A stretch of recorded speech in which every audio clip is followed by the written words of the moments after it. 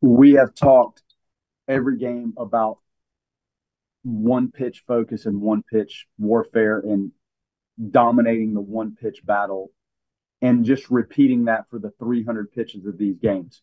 It was tough getting on that bus yesterday, and those guys knew what this meant and how it felt. We spent 20 something hours on buses in the last 5 days. So there's been time to reflect on some of this. And that's the focus. When you're playing really good, that needs to be the focus. And when things are not going well, that still needs to be the focus. And their engagement from the moment we got there into the first inning, like pitch by pitch, the guys that ran out there. And some of the guys were coming off tough weekends, and we knew that. Like basically everybody involved in that game was coming off something that may not have gone well for them on the mound. And you've got to get back on the horse and go engage and bring your A quality stuff. And I thought for the most part we did that. Army, we lined it up like you got the left-handed hitters at the top, and you need to be careful with that part of their lineup. So we thought Army getting into it, maybe give you a couple innings. Joe Charles and Abraham lengthening out that game a little bit and starting to get those breaking pitches going and the changeup and settling the middle part of that game and extending it was huge. That was as good as I've seen Oxford throw. He came out of the game at Clemson. I can't explain what happened with some of the stuff up there, but he went from struggling to being as good as I've ever seen him in that environment. It was really nice to watch that unfold for him. Like I don't know how much you've gotten to look into Louisville yet with the crammed week and everything, but they always seem to have an identity of running the bases and playing small ball. Just how do you prepare for a weekend like that when not many other teams do that at this point? Yeah, no, they're really aggressive. Their stolen base totals have dialed up a lot. They do bunt. They've always been very athletic. They're running a mix of older guys and younger guys at you. Good balance with the lefties and righties. Um, you know, all of the things they do, we have prepared to game plan for. And to be honest, we do it probably in our practices as much as anybody does it. So we've experienced this. Whether teams have done it a lot against us yet, they haven't. And Louisville clearly will. So we just have to execute the things that we have trained to do. And the key to all that is, can you minimize the base running opportunities in general by quality pitching and quality defense? Like it's hard to run and do all these crazy things if you're limiting the opportunities. And as much as we like to run and do some of the short game, clearly there's games offensively. If you don't have the base running opportunities, you can't do it.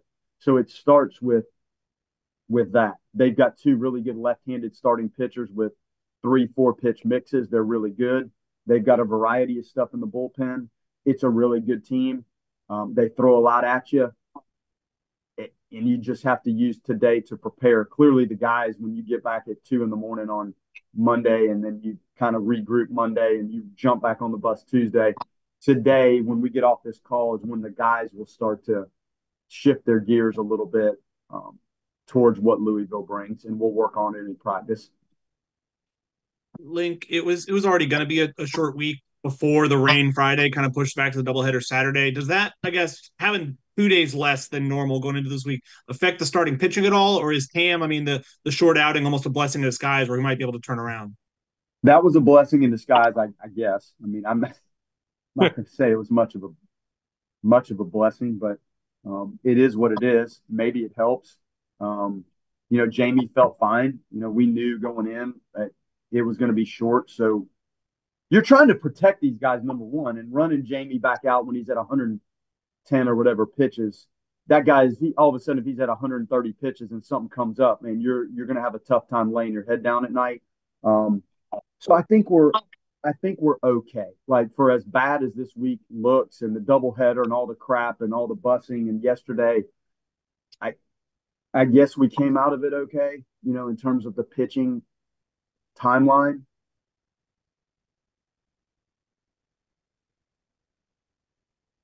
Hey, coach, you kind of mentioned regrouping a little bit. Was there a specific moment or a specific leader that kind of regalvanized the team and got them ready to go yesterday? It's just the character and the toughness of the group as a whole. There may have been something that went on that I didn't see. I don't think there was a rallying point for this.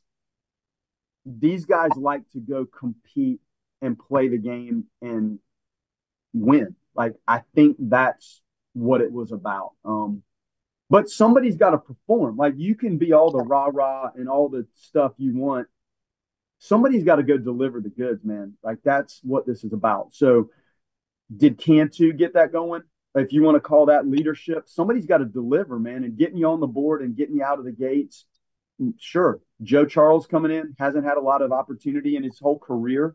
That's some leadership, like leading the team in a positive direction on the field. Abraham is a freshman. To think that, when you dream about what Florida State's going to be like for you, the Clemson outing, and then you're in the middle of that game in Jacksonville against them, and so Abraham led us, Tibbs led us, Cam led us. Guys, Faroe, I think it's more the on-field performance with this group than something that may have occurred if I had to guess. It's just their dedication to the craft.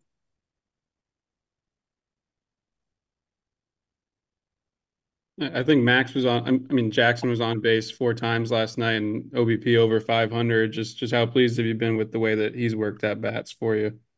Love it. You feel like he's a leadoff guy.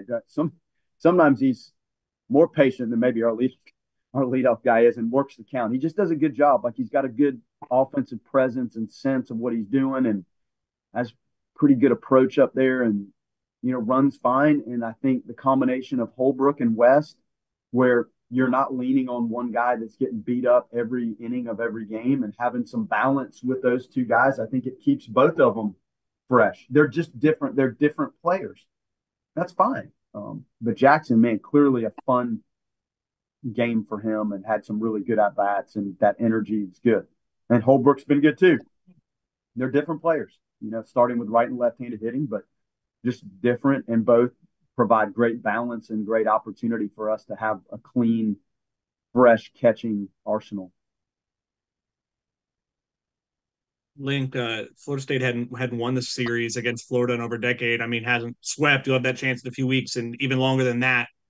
There have been a lot of times, frankly, before you got here, where Florida State, I mean, it frankly looked a little, I think, intimidated by Florida. Some really good Florida teams in there too. What do you credit, I think, about, I mean, flipping that mentality? I mean, do you take credit? Do you think the guys have really embraced that? Well, I probably sound like a broken record, but the game is played one pitch and one inning at a time, and you have to attack that. You have to attack it. It doesn't matter if it's Florida or Cal State Fullerton or Tennessee, or it doesn't matter. The fan engagement and how the fans view it and the excitement around the game may change. But I talked to him yesterday about a double-A game we played where some of the big leaguers came down in Tucson, Arizona to a spring training game, and it might have been the highest level of baseball I've ever seen played in front of my face ever. And nobody watched it other than the guys playing in this scrimmage and some of the front office staff of the Rockies. So playing the game at a high level is that. And it shouldn't really matter who it's against or where it is. It's your own maximization of your capabilities, managing yourself, your best performance, and then finding the flow of the game and what allows you to take advantage of something that surfaces in the game. I haven't ever talked about really who or where or why. You prepare, you get used to the facility and a road venue best you can, and you go into battle, man. And the guys did it. They have done it. They did it at Clemson. It didn't go our way. They did it. There were some pieces that needed to be cleaner, but it wasn't that they did not compete in battle. With Leiter, I think he just never seemed to get in a rhythm on Saturday at Clemson. Just what did you feel like was the issue for him, and what is something he can do to correct that? Kind of I think it starts with the fastball. Like, there's certain places his fastball seems to play best, and we know that. Now, getting it there consistently can be a different story, right? That slider is a wipeout pitch. Like, finding the right time for that, landing the big breaking ball. he's probably been most consistent with landing that breaking ball. But when the fastball is not really on point for him, or he hasn't gotten it to the spot where it plays, that's when he's seen those pitch counts have seemed to climb on him a little bit. And then there was traffic, and he wasn't in the zone enough, and they were patient enough that the base on balls got him a little bit. And you're right. Like, he never felt in sync. It never quite clicked for him. Even though you're running 4 good pitches out, you have to find the feel for what's working best for you, even if it's 2 or 3 of those. But I think it starts with the understanding of where the fastball plays best and how to consistently get it to those spots. Link, I know there's so many new faces on this team, guys who weren't there last year. That Louisville series last year, ending with the series win, even kind of when there was nothing to play for, if you will. For the guys who returned, do you think that was a bit of a rallying point heading into the offseason, showing them kind of the path forward? Could have been. Could have been. Army had a really good start, and some guys had good moments, and you have 17 freshmen on the team. Every time they got to go out there and play a game, we learned. We learned a lot. And they're better for some of that. But the momentum of winning a series like that, I know it's the end of the year and you felt like the season was essentially wrapping up, like, as you go there. You still have to play the game, man. And these players have things riding on it every time they step on that field. And you learn every time you step on the field. You learn about yourself. You learn about the strategy of the game. And I think that's what Cam and Tibbs and Ferrer and Whitaker and Army and those guys have kind of learned. Like, you just take those lessons, and Diamez and some of the guys that Diamez was banged up all year, same thing this year, but they're learning, man. And you're seeing guys that are better from some of the tough things and then some of the moments that you felt like you accomplished something last year. So it was a good learning and a positive experience last year up there. Yeah.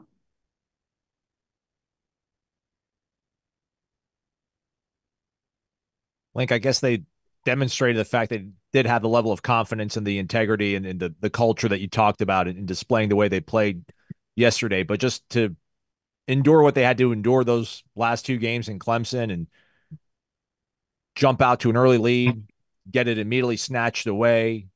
I mean, winning the game in the fashion that you did last night, I mean, could it have been any better of a solution or a kind of a salve to whatever they were having to deal with in process? Best response I've seen. I go back Knoxville a couple of years ago. Like, you win Friday, you get it handed to you on Saturday. You're either going to respond and go to Omaha or you're done. So that was a really good response. This was unique because of how gut-wrenching those games were. You're up 8-1 in the 9th and 11-2. I can't ask for a better response to the first game of the Clemson series than how these things unfolded going into the later part of the game. And guys that we've seen execute and guys that we saw execute yesterday, it just did not go right. Like, they didn't have the feel and it got away from us. Because of how difficult those moments were, yesterday's game was probably the best single response I've seen in a regular season game. In the game of that magnitude, it's real. I don't know what they're ranked. I don't know what we're ranked. I just know those are 2 pretty good teams. And the feeling I had as that game progressed, very unique, and how hard they fought. Not out of control, but focused concentration on task at hand. Really impressive.